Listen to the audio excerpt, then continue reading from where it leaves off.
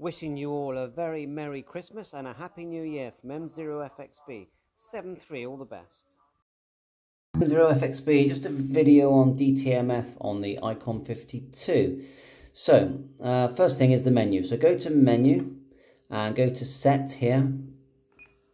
And then go down and you'll see DTMF T chord. So select that and you can select the speed back, or you can go to DTMF memory. Select that. I've got a few in there already.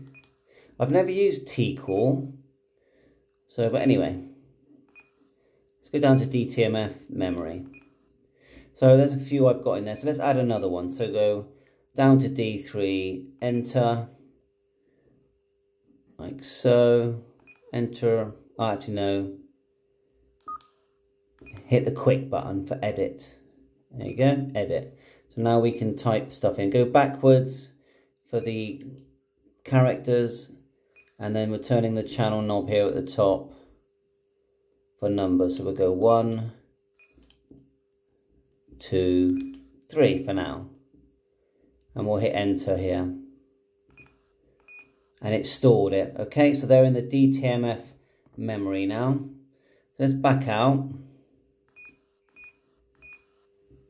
We're in the VFO mode. You could be in memory mode. So let's say we want a DTMF TX. So hit the quick button here, bottom right. Go down to DTMF TX. Select. Now you can go direct input. So select it like so. And you can, again, with the channel knob here, you can select hash. I've got a couple of letters here. Let's do another one. We can hit enter twice. And it DTMFs, or we can rely on the memory. So we go quick like so, DTMF TX, go to the memory, and we've added the memory. So yeah, I hope that helps you use the DTMF on your ICOM ID-52 73. Please like and subscribe my channel if you find this helpful.